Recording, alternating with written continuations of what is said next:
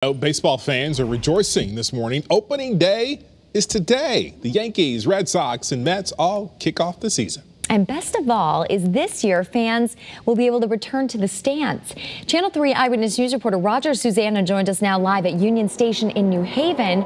Roger, we know there are extra trains going to New York and Boston right now, and I'm sure some fans will be filling those trains, right?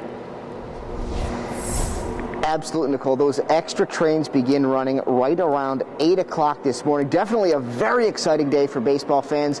The Mets open up on the road, but both the Yankees and Red Sox actually have afternoon games that they host this afternoon.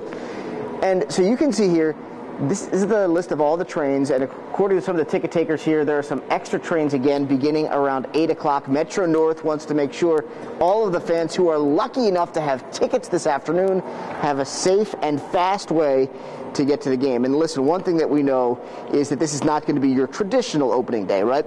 This is video from the first day of the season from a couple of years ago, so that's why you can see fans didn't have to wear masks back then, obviously, but today it's a very different story. Fans will be, of course, asked to mask up and spread apart, both here at the train station and at whatever baseball stadium they're traveling to. Now, due to the pandemic, seating capacity will also be limited. Yankee Stadium will be at about 20%, which is about 11,000 fans, and spectators at Fenway Park in Boston will fill just 12.5% of the seats.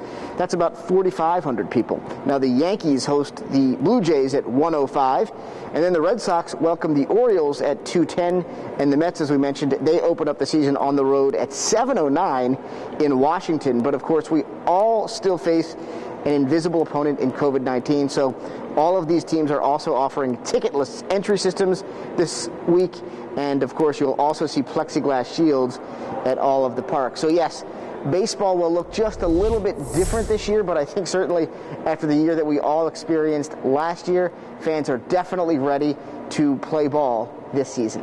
Reporting live in New Haven at Union Station, I'm Roger Susanna, Channel 3 Eyewitness News.